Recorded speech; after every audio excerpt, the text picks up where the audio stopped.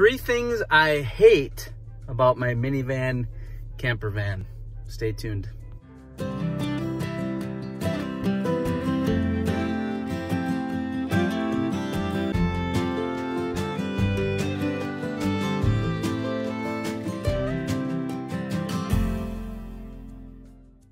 Hey everyone, Jamie here, Nomadic Rev. Welcome back to another video here on my YouTube channel. If you are a subscriber, thank you so much for your support. If you're not a subscriber, what are you waiting for? If you don't hit the like button, what are you waiting for? If you haven't commented, what are you waiting for? So in this video, what I thought I would talk about are 3 things. I said hate, that's kind of a strong word. 3 things I don't like about my minivan camper van. Those of you who haven't seen a tour of my camper van, you can find it up here. I'll put it on the screen. But I thought I would get real with you guys. And here's the thing, I'm going to share the 3 things that I don't like about the minivan camper van. But actually, I'm going to have a 4th one. But I didn't include it in the list because I think there's a way that I can solve it and it's not the end of the world. Also, I was exploring a really cool state park, so I have a little bonus footage for you at the end of the video that you're going to want to see, so stay tuned to the end. So let's talk about the 3 things I don't like about my minivan camper van. Number 1, there's no bathroom. Don't worry, I'm not really going. That's right. Number 1 is the biggest drawback, which is no bathroom. Now, here's the thing. Those of you who are subscribers of my channel, who have followed along on this journey with me, you know that I do have a porta potty, one of those little camping potties, whatever you call them. It works pretty well, but there are just times where you're out and about, you're exploring, you're in an unknown area where you can't find a good public bathroom. That's happened to me a few times since I started down this journey of having a camper van. And it's just nice, it would be nice, I should say, to have a legitimate bathroom. I used to have a camper back in the day. I'm hoping to get one again in the future when things line up financially. But it was a hybrid camper. It was pretty light. It towed very easily with my Sequoia. And I remember we did a couple road trips with that thing. One of the nicest things about having a camper behind you is you had your bed and you had your bathroom wherever you went. So that's number 1 for me.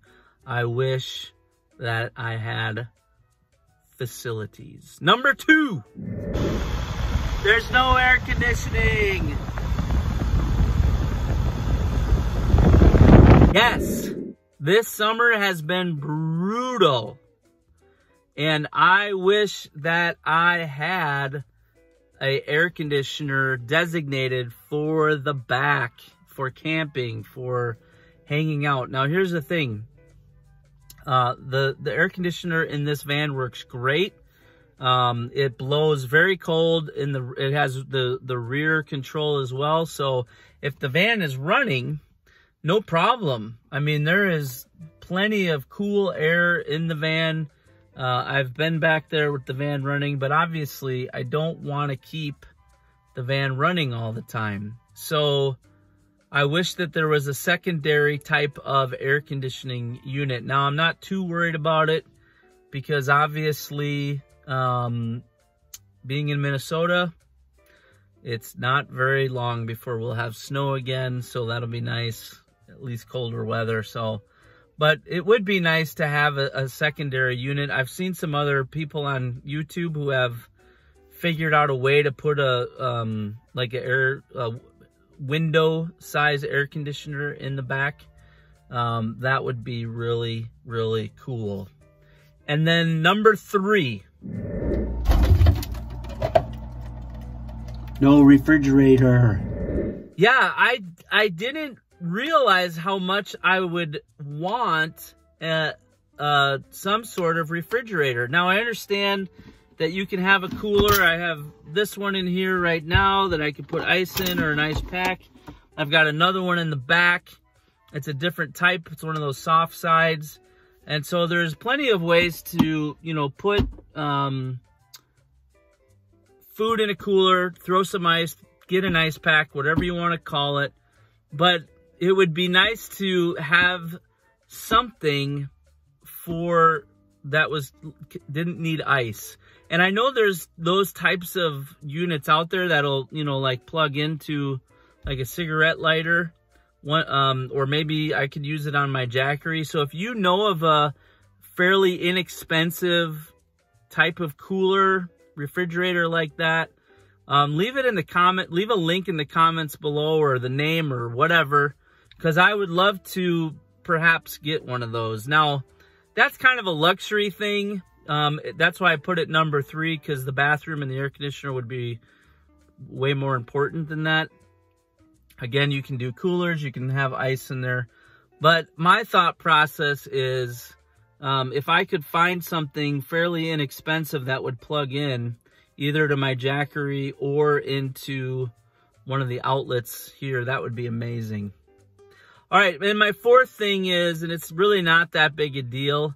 And like I said, I think I have a way to come up with a solution, is I'd like to have some sort of sink in the van.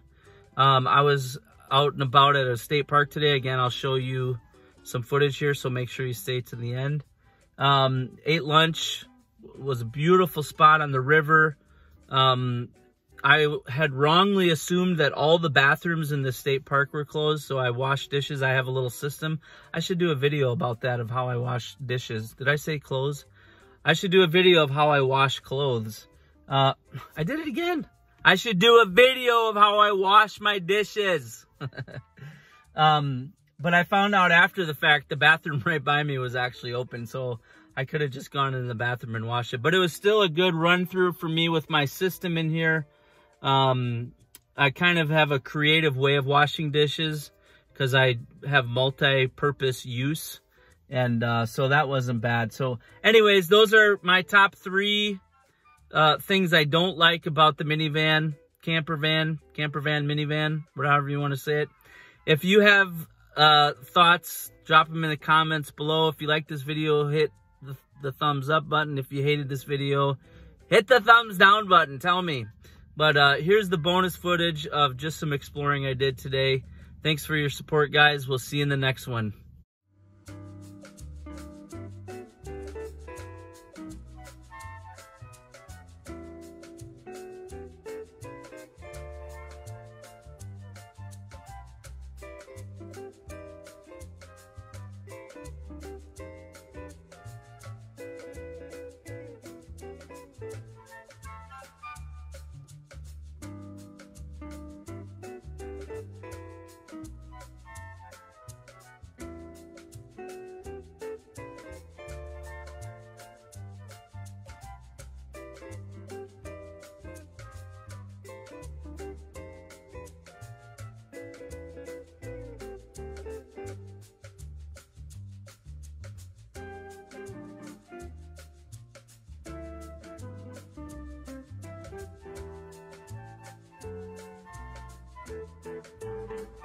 Almost forgot, if you want to get cash back when you buy gas, groceries, or go out to eat, check out the link in the description of the video.